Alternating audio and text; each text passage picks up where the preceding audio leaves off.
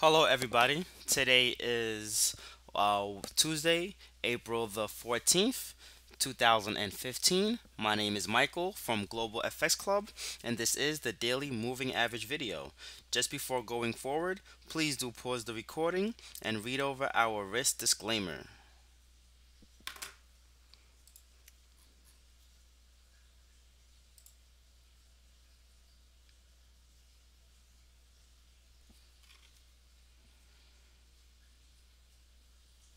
All right, so let's jump right into the markets, okay?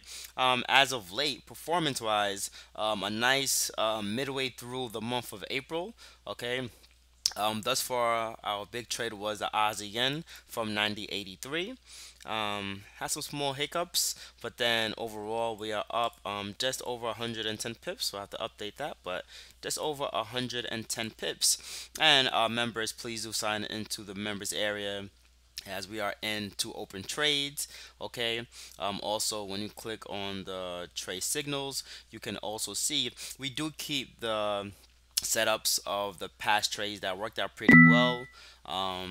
Going forward, we'll just keep the most recent 10 or so ish, just so you have an idea of the setup that worked out, and you could kind of imitate sort of these types of trades. Like for example, the recent Aussie dollar close, that was a plus 73. That was a nice breakout there. Okay, but as of late, though, we are in two open trades. Okay, those open trades are the Kiwi yen and the Kiwi dollar. Kiwi yen stops here are at break even already. Okay, I'll actually pull up a cleaner chart of the Kiwi yen. But we also wrote about this pair, okay? So this was the Kiwi yen trade that we took at 90.49, 90.50, okay? And stops originally were at 91.20, but we have revised that to break even, and now we look for lower levels on the pair. The other trade setup and the other trade, not the setup, but the other trade is the Kiwi dollar. That was that's relatively new. That's fresh. Okay, you can see the date on there. But we took it at 75.32. A nice breakout, and thus far we have had a back test. Now, with that being said, let's look at the Kiwi dollar. If you're wondering what platform we are using, this is indeed Thinkorswim, and you can see they have some cool stuff here. This is Tetris, but the currency map, you can see what's doing relatively well. As of late, you can see that all currencies are up against the US dollar. Okay, with the leading being the NOK, okay, followed by not too far away the Kiwi, and chilling behind that is about the British pound. Okay. Um, Now let's look at the two trades we are in first, and then we'll look at other trades as well. Um, so first off, here's the Kiwi dollar. So we're up just about 12 pips though so far. Okay. You can see from our setup. Pull that back up. So we got in a bit higher, and then you can see prices really reject that area. Okay. We are looking for a move down towards 73.26 into the 71.30 area. That would be a measured move into the 161.8% Fibonacci extension. So this is the ideal target zone. We may take off half, three quarters around the 100%, but we'll see how prices react. We'll see how prices move. We are in two Kiwi positions. And then you can see here, though we got in higher, we'll probably move stops a little bit lower sooner than later. So members, please keep a close eye out on for that alert. Then also you can join us in the chat room. You'll get it via email. For those who have requested the SMS, you'll get the SMS, and etc. All right, so Kiwi dollar, Kiwi yen, they're both around the same level. We got in higher on the Kiwi yen, so stops already again are at break even, and we will lock in some profits sooner than later to take off some of that risk that we have currently on the Kiwi dollar. All right, now let's jump into some other pairs, okay? And uh, let me pull up that moving average chart for you guys, okay? Um, let's take away some of these drawings. Okay. First, I want to look at is the dollar yen.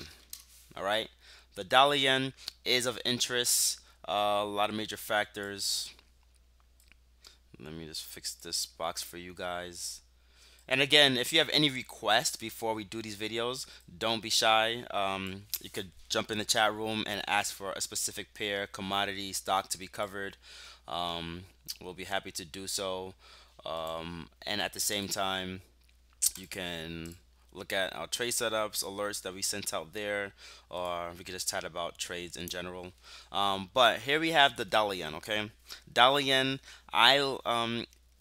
an interesting juncture. Favorable thus far is going to be these longs.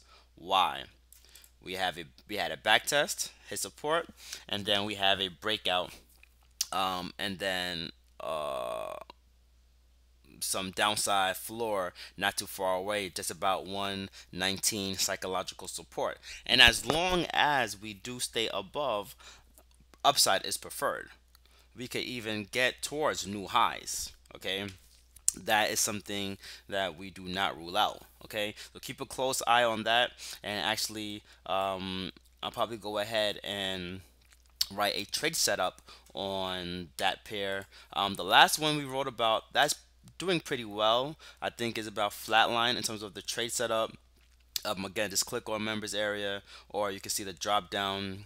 Trade setups will be in this most recent tab here, or you can just click on the trade setups, and then you'll get the archive of all the most recent setups, even all the ones we have written. But the last one was about the pound kiwi, so that's working out well.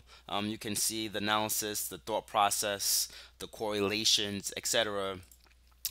So again, just jump into the chat room and look at that.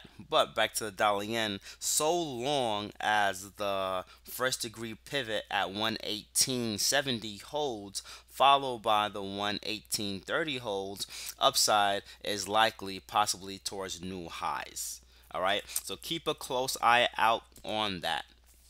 All right, nothing really has been of critical juncture, but if we do break to the downside, then I'm not going to rule out further losses, and that downside is one that I will likely play. Okay.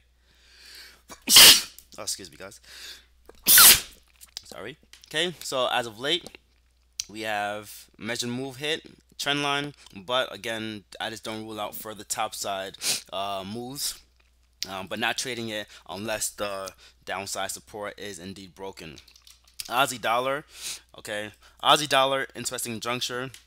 It is below the 50 period SMA on the 4-hour chart, and that is indicative of further losses. That bodes well from a correlation standpoint with our Kiwi dollar position that we're currently in, and so long as that holds, possible downside towards this 75 level before further moves higher.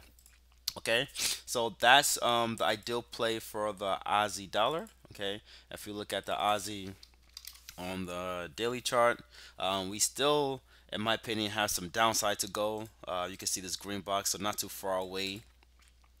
Still preferred the 76 fib on the major upside, 59 to 60 to the 1.10 25 move is still in play.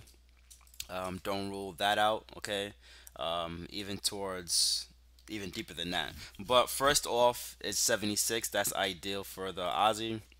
Um, we spoke about the Kiwi, and let's look at one more pair, the Euro, before we leave off. Okay, Euro. Another downside is preferred.